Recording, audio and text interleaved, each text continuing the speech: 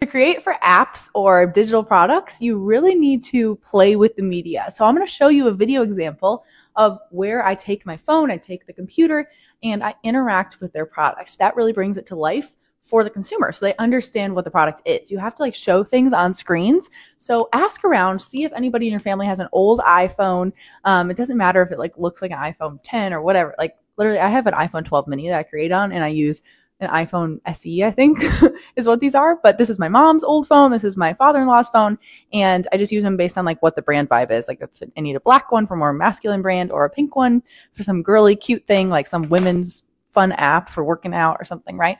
See if you've got any access to any old iPhones, and then use it to demonstrate the product or the app, right? So when it's digital, you need to show it on a screen, and I'm going to show you what that looks like when I'm interacting with it in multiple different ways. You can even play audio from the app. You can zoom in, just look at how I interact with the app, and hopefully this will help. If you're getting married in 2024, I found a sweet alternative to the traditional wedding guest book that just sits and collects dust. This is Capsule. It helps you capture way more than words on a page. Your guests sign the virtual guest book with photos and videos on the website you customized, or with voice messages by calling the phone line that has your custom greeting. It's like friends and family collaborating to make a scrapbook of your wedding. And you have your own QR code that you can share on invitations, menus, anywhere. After your big day, you can view your handcrafted digital guest book in the app and hear everyone's voice. Love you guys. And see the photos and videos that they took.